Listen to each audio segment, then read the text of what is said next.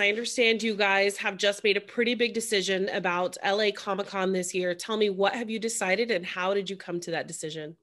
The governor's office had to issue some guidelines that related to events and conventions. We've been moving forward in the hope that when some guidelines came out, we would be able to work with them. And the guidelines came out, and the guidelines were basically, there are no guidelines. And so without guidelines, we can't have a plan approved, and without a plan, we can't do a show. So what we're announcing is that we're canceling the show in 2020. We're moving to September 24th to the 26th of 2021, which was the date that we had on the calendar for the 2021 show.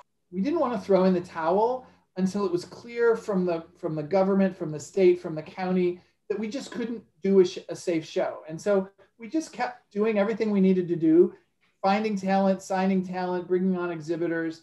We had to, at some point, we had to put tickets on sale. You get to a point in the life of any event where you have to start selling tickets, even though we didn't know for 100% sure if we could do the event. What happens now? Do you begin the refund process? Do you begin the rollover process? What happens? Yep. What are next steps? On Wednesday, an email will go out to every single person who's bought tickets, basically saying, if you want to keep your tickets, it's like sort of click here to roll over, click here for a refund.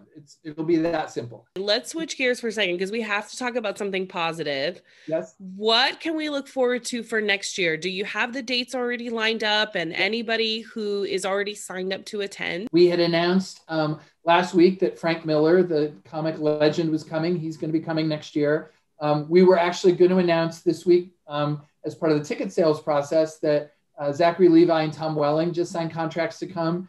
And again, knowing what was going on with the dates, they've agreed if we can't do it this year, they're coming next year. So they're coming next year. But yeah, we had a lot of fun new stuff going on. And that was the challenge for everybody is, right? You're trying to make plans, but we live in a time where you can't really make long-term plans. So we just did the best we could.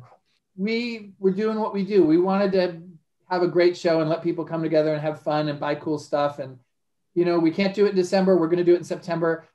This was our 10th anniversary year. We hope to be here for generations. So LA Comic Con is here to stay. Well, good news for you, Chris. I was supposed to be speaking at Comic Con this year and hosting a panel, but don't worry, I will be available for next year at Comic Con. So just you feel free to tell your friends.